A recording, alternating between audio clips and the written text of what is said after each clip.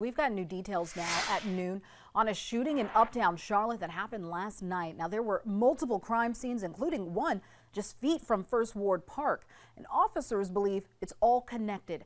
Mary Calkins is live along East 7th Street. Mary, CMPD says witnesses helped piece this all together. That's exactly right, Naya, and this all unfolded around 9:15 last night. Witnesses told police they saw a car crash, heard several gunshots, and then saw a man running away from the scene. I want you to listen to this police dispatch audio. We just heard at least 10 to 15 gunshots down 7th Street on the other side of First Ward. You said you got that Range Rover going north on Caldwell? The Range Rover's chasing the car with front end damage.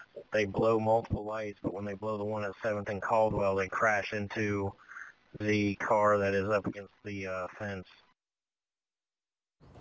This is video from that scene at 7th and Caldwell at the edge of First Ward Park.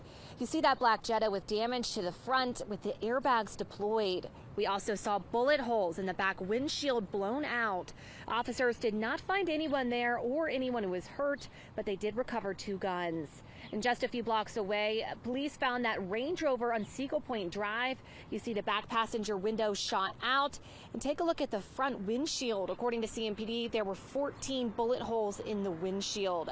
Now, First Ward Park is one of the areas where CMPD has stepped up patrols because of situations like this.